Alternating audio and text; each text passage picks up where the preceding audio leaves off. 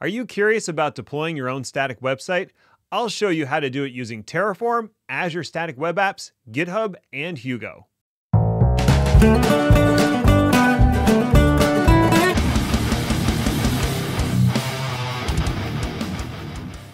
What's up, everybody? It's Ned Bellavance, Ned1313 on Twitter. For now. And welcome to Terraform Tuesday. Today we're talking about building your own static website with Hugo, deploying it with GitHub Actions, and building out the infrastructure using Terraform and Azure Static Web Apps. Before we get into the meat of the content, I just want to mention that Pluralsight's Cloud Happy promotion is currently going on through the rest of the year. What is this crazy promotion? Well, basically, if you're interested in achieving a cloud certification, something like Certified Kubernetes Administrator or Terraform Associate, they are offering free access to courses on Pluralsight, and all you have to do is go to the page and sign up. The link is down in the description. It's free, and you can take one of my courses if you'd like. That's pretty awesome. Anyway, let's get to the main topic.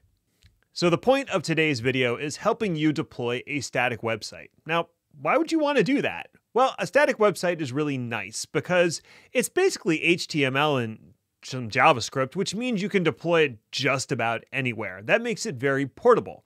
It also means that you own the content, not some third-party provider or platform, and that's usually a good thing. It's nice to own your own domain and the content that lives on it. Now, why are we choosing something like Azure Static Web Apps? Well, because it's free and it's pretty fast. So let's dig into what technologies we're actually using and what the process looks like. To build the static website, we're using an application called Hugo. And if you're not familiar with Hugo, it basically takes a set of markdown files and some theme files and renders a static website based off of those files. And then that static website is published somewhere that can host a website, which is, a lot of different places, right? You got a lot of choices here. Now, the one that I chose to go with is Azure Static Web Apps, and that's partly because I'm currently hosting my podcast Chaos Lever, and it's a really good experience, and so far I haven't had to pay a dime in hosting fees, that's kind of nice. Azure Static Web Apps also has Hugo rendering built in, so you don't actually have to give it the pre-rendered site. You just have to give it a repository with those site files, and it will use Hugo to render it for you. That's pretty convenient. Now, what are we actually using to do that rendering? We're using GitHub Actions to hook into Azure Static Web Apps, submit those website files to it, and then have it do the rendering. And that's going to live in a GitHub repository that we'll see later. And how are we building out our Azure infrastructure to do all of that? Well, you probably can guess we're going to use Terraform to lay down the foundation. So let's get into what we're actually deploying using Terraform. Here in VS Code, I have a copy of the GitHub repository copied down, and we have a directory called infrastructure that has our Terraform files in it. I'll go ahead and expand out infrastructure here, and we'll take a look in the main.tf to see what all is included in our configuration. Well, to start with, we're creating an Azure resource group, which we kind of have to do to hold, resources. And then we'll create an Azure static site.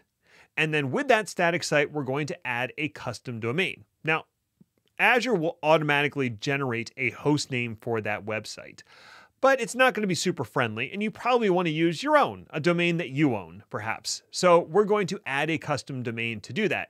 Now, Azure Static Web Apps is not just going to assume you own that domain, it does want you to validate that fact.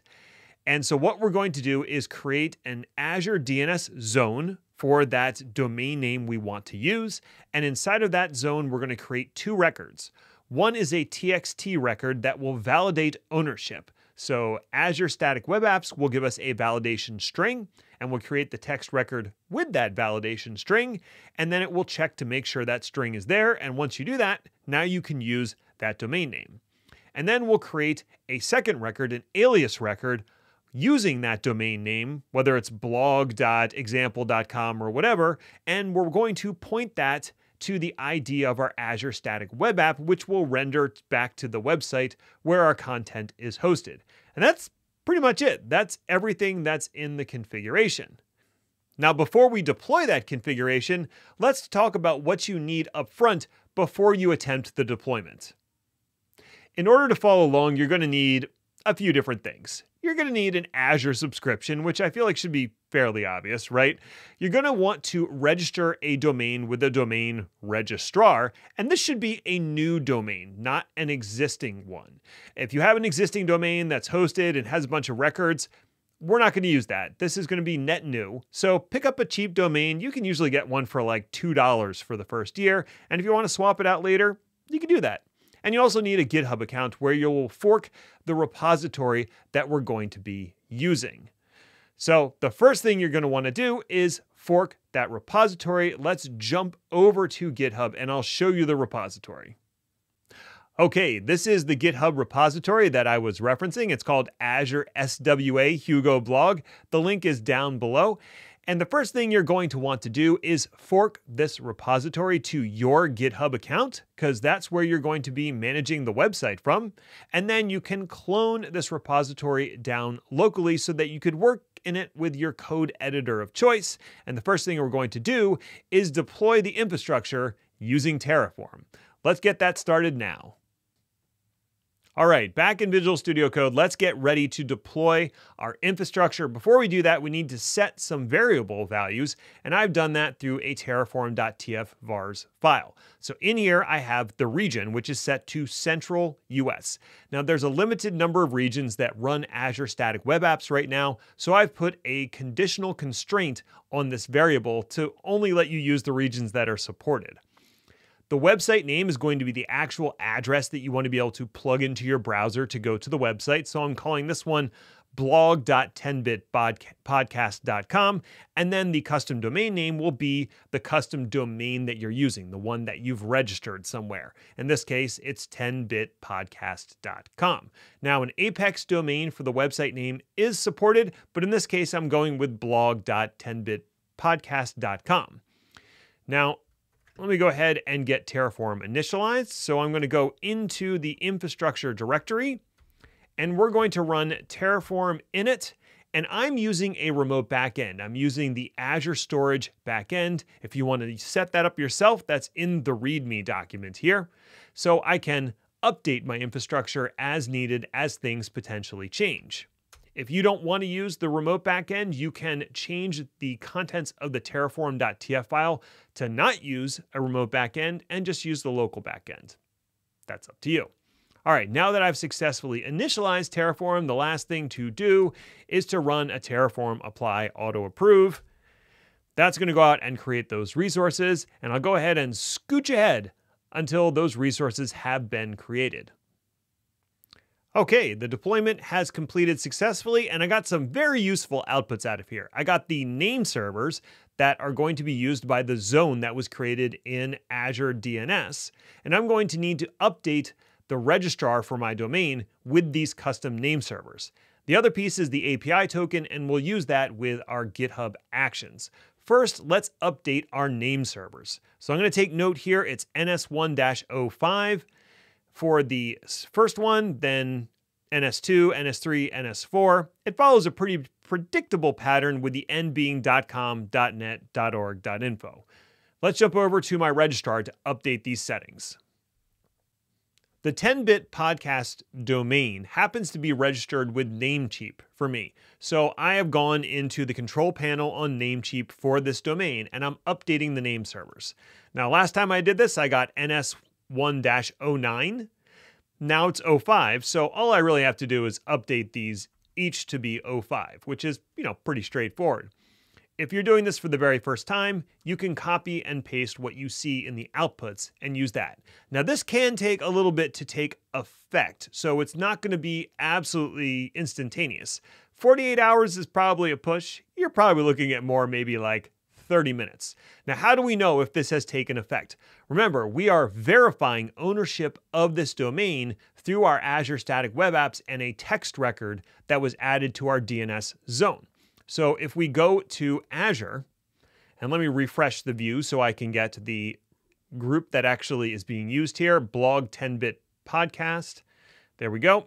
In this resource group, I should have my Azure Static Web App. And in here, there's going to be a section called Custom Domains. So let me click on that.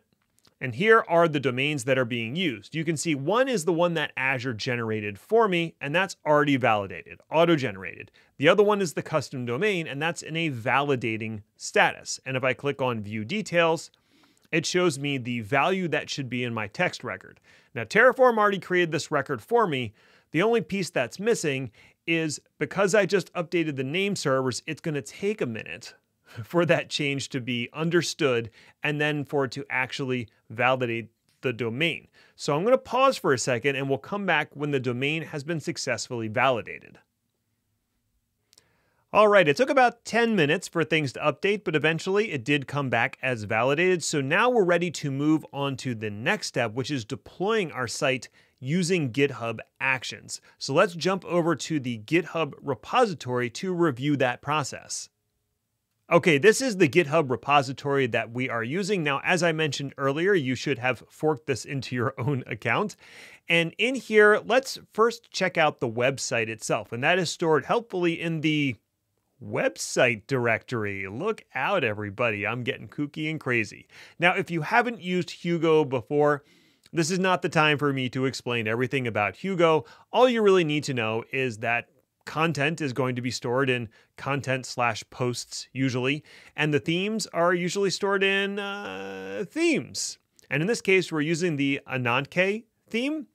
So that is what's set up by default. You can switch out the theme to use whatever you would like, but in this case, I went with the default theme that gets loaded when you go through the Hugo Quick Start. That is also linked in the README if you need to brush up on how Hugo works a little bit. The main thing to know is that the contents for the website is stored in the website directory. Now let's take a look at the GitHub Actions. If we go into Workflows and into GitHub Actions, we have this Azure Static Web Apps.yaml that was written by Microsoft, so they provide this for you. And this has basically two different actions that occur here. Now, one happens when there is a push on either the main repository or there is a pull request against the main repository. If it's a pull request, it creates a temporary testing site so that you can verify that your changes are good before you merge it into main. If it's merged into main, then instead of deploying that temporary site, it deploys the website to the production instance of the static web app. And then the second job in here is the close pull request. So when the pull request is merged or closed, it will destroy that temporary website, basically cleaning up after itself.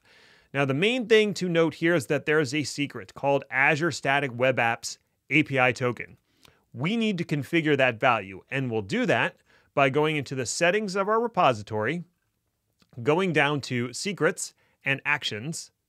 And in here, I already have the secret because I was testing with it earlier, but if you don't, you just click on New Repository Secret. But because I redeployed everything, I have a new API token. So I'm going to go ahead and edit that, and I need to give it the value that was part of my Terraform outputs. In the Terraform outputs, there's my API token. I'll go ahead and grab that, switch back here and paste it in and click on Update Secret. Now, because I have two-factor authentication enabled, I do have to punch in an authentication code from my phone in order to update this value. That's a nice little security feature that's baked in there. So let me go ahead and find my GitHub 2FA. There we go. And now it has successfully updated that secret to the current API token. That API token is how the GitHub Actions finds the specific static web app in question and also authenticates to that static web app. So we have to update that secret in order for this whole process to work. Now, the last thing to do is to actually get our site deployed, and we're going to do that by following a standard git branch and merge process. The process for updating our site starts at the desktop. We're going to create a new branch to make an update to our website. Now, if this is the first time you've ever deployed it, you can just push to main and that will kick off the GitHub action. But I've deployed it before, so I have to make a change to my configuration in a new branch. So we'll call this, demo deploy. So I'll create a new branch, and then I'll go into the website directory under contents and posts, and I'll change the first post to today's date, which is the 22nd. And since that is a change, I will go ahead and commit that change. We'll call it demo, and publish this new branch up to GitHub. Now, once that has been published, the next step in the process is to create a pull request. So let's head over to the browser. And it knows that I just pushed a new branch. So I'll go ahead and compare and pull request, add in a comment, and create the pull request here. By creating a pull request, that will kick off the GitHub actions that will go out and deploy that temporary site so that I can validate that the site looks good before I deploy it to production.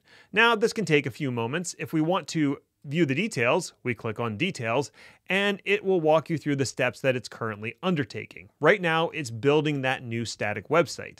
Now, as I said, that can take a few minutes, so let's jump ahead to where that site has been successfully deployed.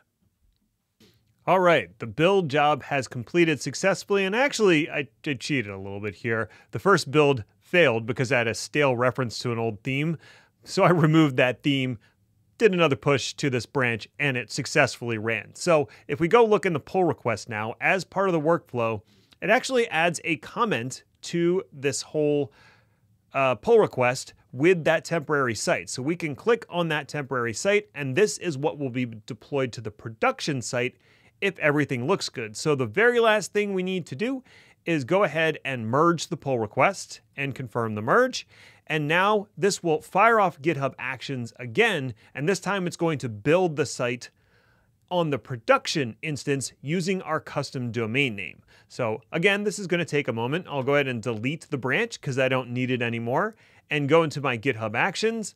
I should see there's my two actions kicking off, one to clean up that temporary site and the other one to build out the current version of the site.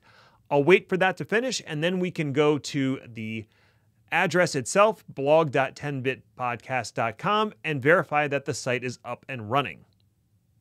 All right, the job has completed successfully deploying our production instance of the site and cleaning up that temporary site. So we should be able to go to HTTPS. Hey, it does SSL for you too as well. That's pretty cool. We'll go to blog.10bitpodcast.com. And there's our site, successfully published using the combination of GitHub Actions, Hugo, Azure Static Web Apps, and Terraform. Sweet, we did it. In this video, we saw how you can use the combination of Terraform, Azure Static Web Apps, GitHub Actions, and Hugo to deploy your own static website. And a couple key takeaways from this video are, number one, it's important to own your own content. No one else can take it away from you if you host it yourself, or at least host it on a platform that's highly portable. The next important thing is, while this might seem a slightly convoluted way to publish updates to your website, I think it hammers home some basic software development fundamentals, especially when it comes to source control, and that's always good to know. And the last thing is, take advantage of the free tiers that are available wherever you decide to host your website. I hope this was useful and informative for you. If it was, let me know down in the comments or hit me up on Twitter. For now, it's Ned1313. Till next time, stay healthy, stay safe out there. Bye for now.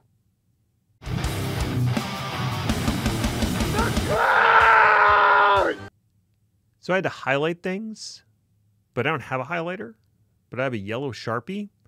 And don't sit in a closed room highlighting things with a yellow Sharpie. It's not a good idea.